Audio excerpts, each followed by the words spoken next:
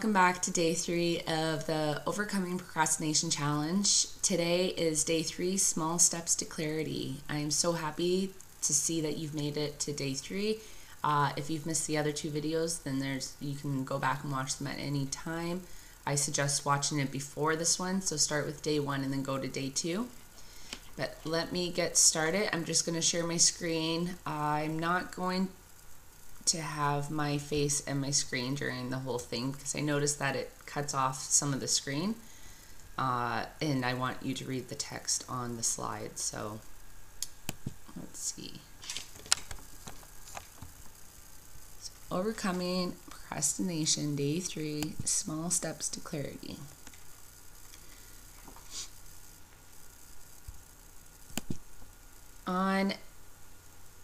So welcome back. Yesterday we looked at tips on how to start overcoming procrastination, and today we're looking at you.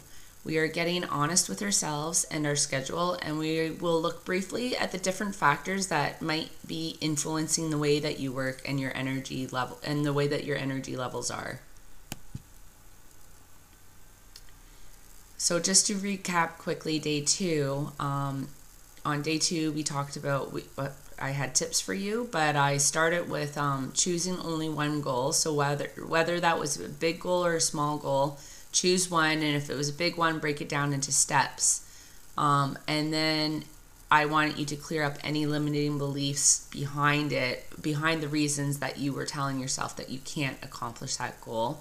So writing out anything that came up for you and then rewriting the story.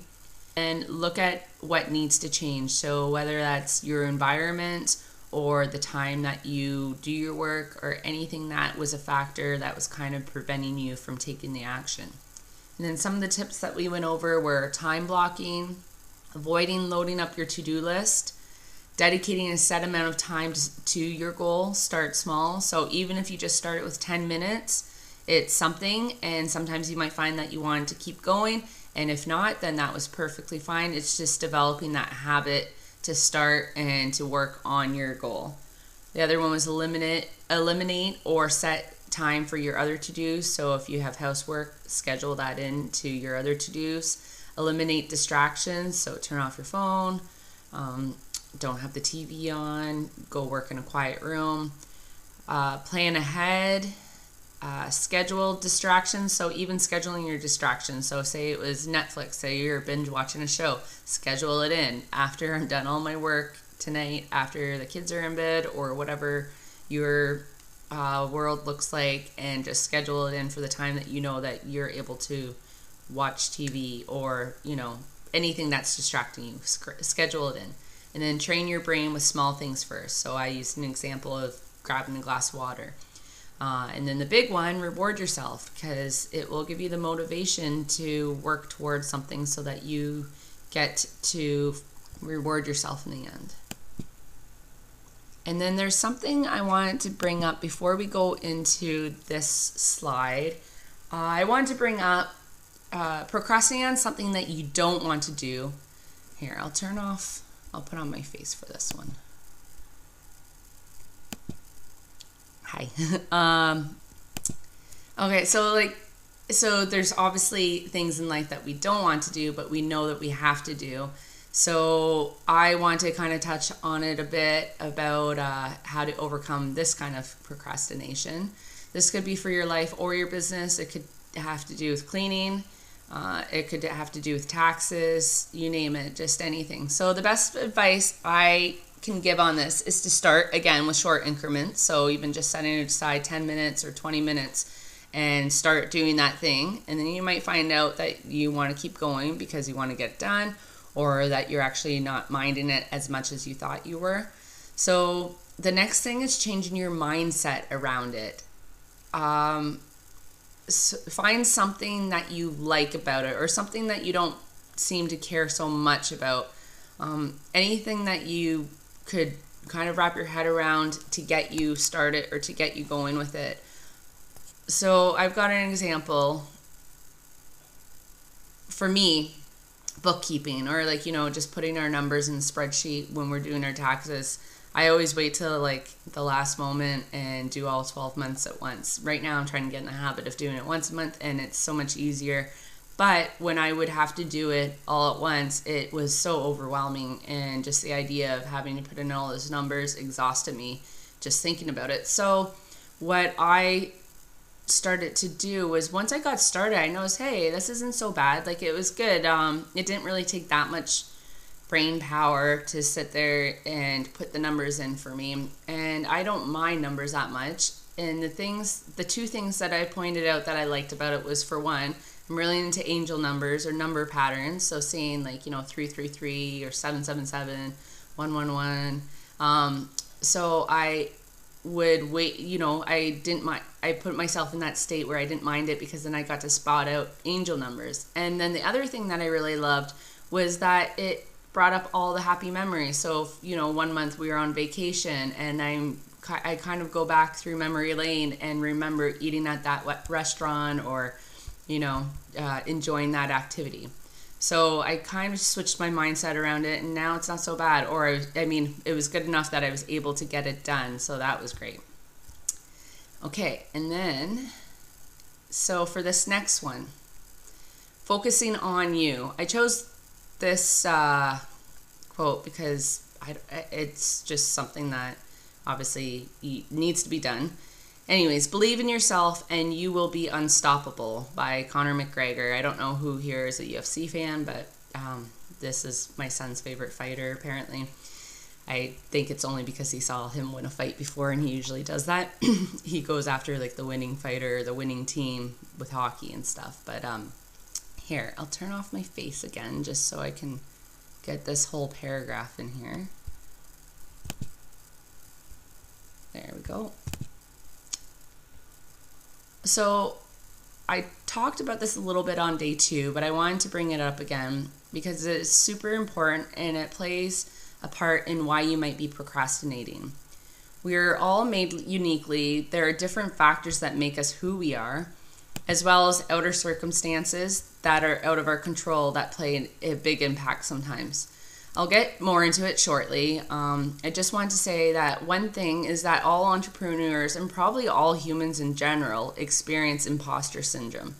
This is another nasty cause of procrastination. Believing you aren't good enough to do that thing that you want to do, or sell the product that you want to sell, or even teach on that topic that you want to teach. A lot of people get in their own heads, and it's their limiting beliefs, or their your ego keeping you safe and telling you that you're not good enough to do this thing. So then you put it on pause, or you wait till you get that confidence again. But really, you have it in you. Whatever it is that you're desiring to do, it's given to you for a reason. It's because the universe, or I don't know what you believe in, but it's a desire is there because you're meant to follow through with it, or because it's going to play a part leading to something else. So it is meant for you. Get out of your own head, follow with your heart, and don't let imposter syndrome win. But I know it's easier said than done, and that's a whole other course. So I will just say, stay in your own lane, because this will help. I find when I focus on other people, my imposter syndrome kicks in at full speed. So when I stay focused on my why and focused on my goals, and stop scrolling social media or watching videos from people who have been in this industry for years upon years, I have more confidence to know and teach what is coming through me to teach, and what I find I know that people will benefit from. So stay in your own lane. Stop following or idolizing people who have hundreds of followers or thousands of followers. Figure out where you are, and find the competitors who are close to it, or the next step up. So so step away from watching anybody, but if you want to see what others are doing, find competitors that are in a closer range to where you are, or the next level or where you want to be going. You don't want to be doing the techniques that somebody that has like a 7-figure brand is doing if you're just still trying to get your 5,000 month, or 10,000 month, or your 50,000 month. Like, follow something that's realistic to you, and then it will help you from feeling like you're getting nowhere fast. If you stay in your lane, you will gain more inspiration, set realistic goals, build up your confidence, and so much more. Does that make sense? I hope so. Okay, so next we are looking at different modalities of our energy levels. So these are all a few different factors that I chose to look at that affect our energy levels. And the first one I want to start with is moon phases. Because approximately 60% of our bodies are made up of water. Don't quote me on that. It's the average answer I found. I have heard before that it's 70% and 80%, but when I was researching this just the other day, the most average answer was 60%. But either way, our bodies are filled up with a lot of water. And our Earth is made up of 70 plus, so more than 70% of water. And just think about how much effect the moon has on the tides when they come in, when they go out, because of the full moon or the new moon. So it isn't that hard to believe that it plays some effect on us, whether it's our mood, our energy levels, or whatever else. And when we look at the moon phases, there's 8 of them, and there's 29 and a half days. So the different phases that we face are new moon, waxing crescent, first quarter, waxing gibbous, full moon, waning gibbous, last quarter, and waning crescent. So these all have different effects. I'm not going to get into each one, but it really does play a part when you know the energy of each of these moon phases, because if you feel like you can relate to them, then you can kind of find your flow in working with them. So for example, during the full moon, it gives us lots of energy. Sometimes it's too much energy and there's all these emotions going around. And then with the new moon, it's more of a settling time where we want to go and rest, but then look over our past moon phases, set new intentions for the next moon phase. So they play a part. The next is menstrual cycles, because just like the moons, the same could be said for menstrual cycles. Learning when your peak energy week is versus the time you need to rest is a big factor in your productivity. You can either keep fighting against the flow or learn to go with it, and it will make your life so much easier and you'll get a lot more done. So with the menstrual cycle, you have your menstrual phase, follicular phase, I can never say that word properly, ovulation phase, and luteal phase. So you've got 4 phases, and just like the moon, it's during, I think it's ovulation is more like the full moon where you have more energy. That's when you should do like speaking gigs or networking. And then menstrual phase is kind of like the new moon where that's where you just want to kind of, like this girl in this image, curl up into a ball and not do as much.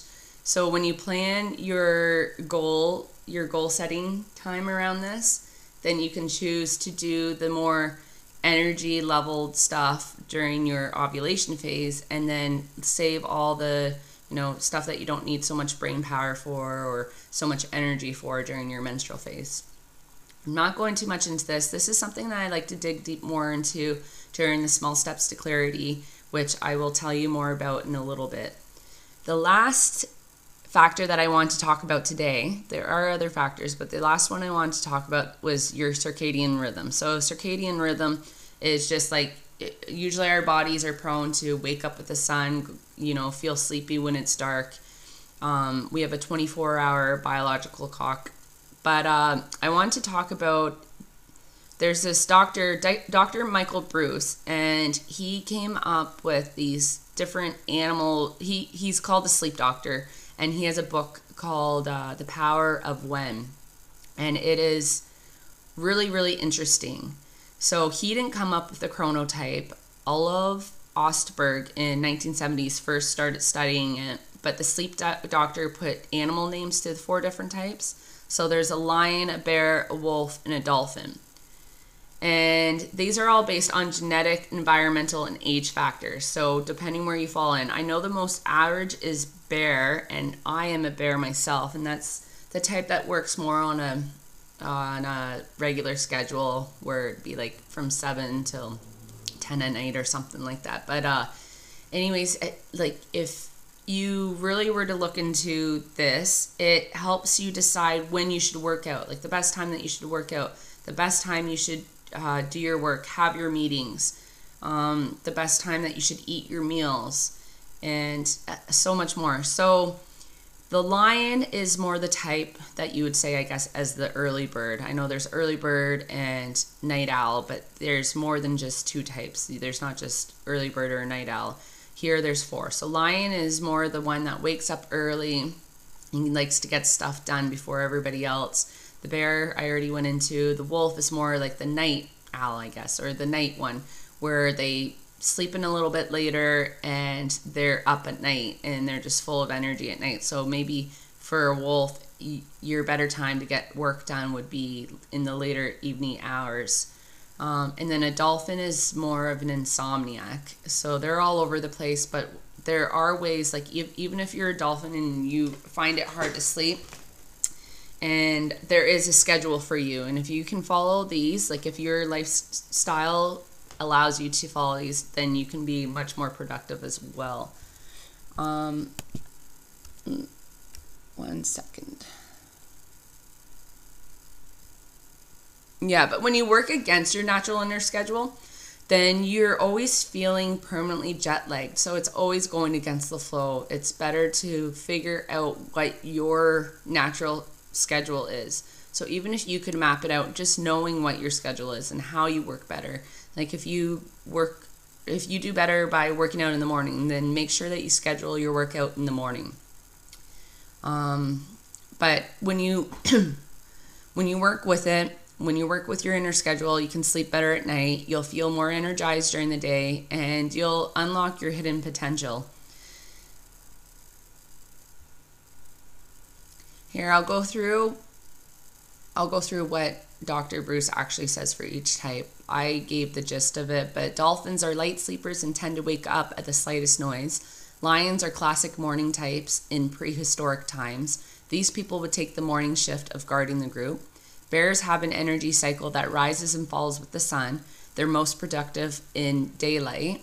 Wolves are evening types. They naturally stay up later and sleep later. They're just starting to drift off when lions are waking up. So somebody asked Dr. Bruce, what are some of the other surprising ways your chronotype can affect your daily life? And he states, everyone has hormones that run on a 24-hour cycle. The cycle is tied to when levels of certain hormones go up and when levels of certain hormones go down. The starting point for this cycle is when you wake up from sleeping.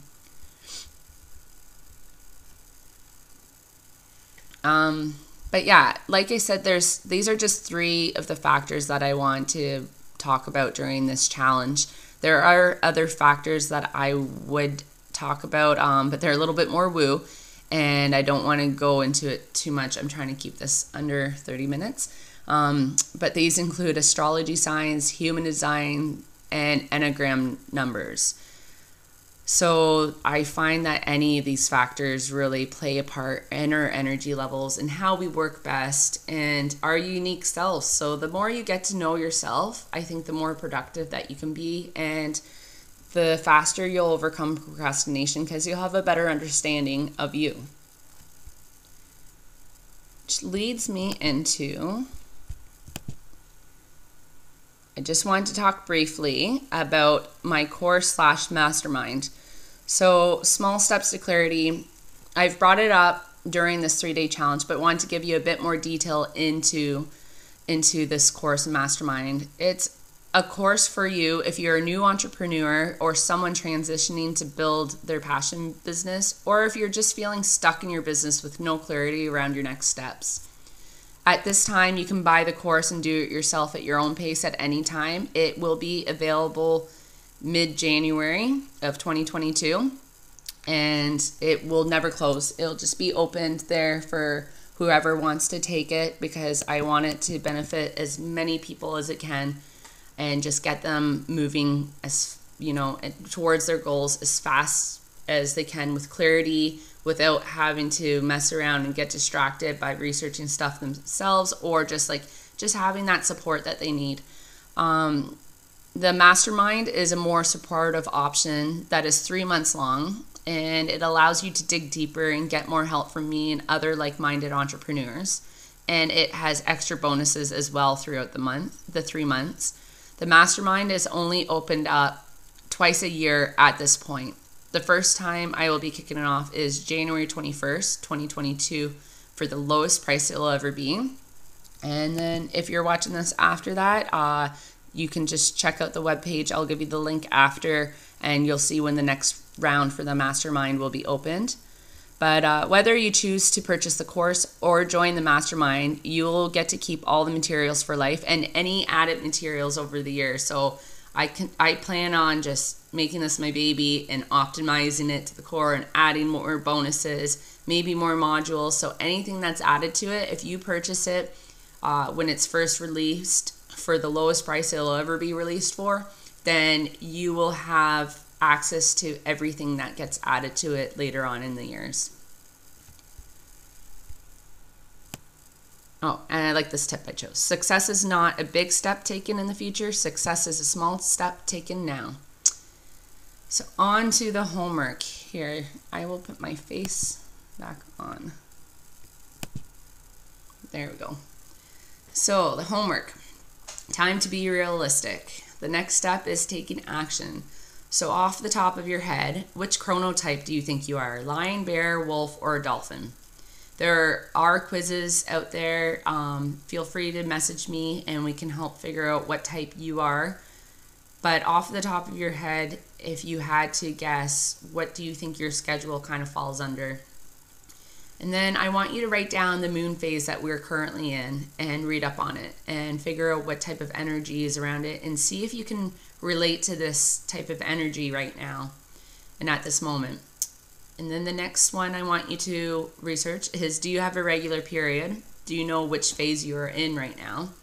And are you feeling this type of energy right now? So another thing to keep note of, if you have a journal, I have a Trello board that I just kind of, not every day, but when it's noticeable to me that I'm feeling a little bit different or my energy level's either high or low, I like to jot down what moon phase we're in, what menstrual cycle I'm in, or what I'm guessing I'm in, and see, so that I can base my goal mapping around that type of schedule, and it'll just make it that much more productive for me to get stuff done.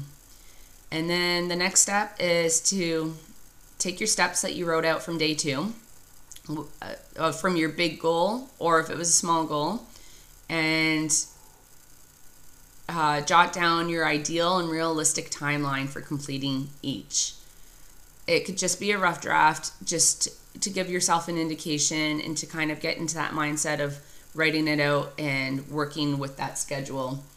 But either way, map it out. Even if you don't take the last 3 factors that I brought up during this day, just map it out and give yourself a lot of time to complete each task, because something might come up, distractions, or so, you know, say it was to optimize your homepage on your website. Give yourself a week.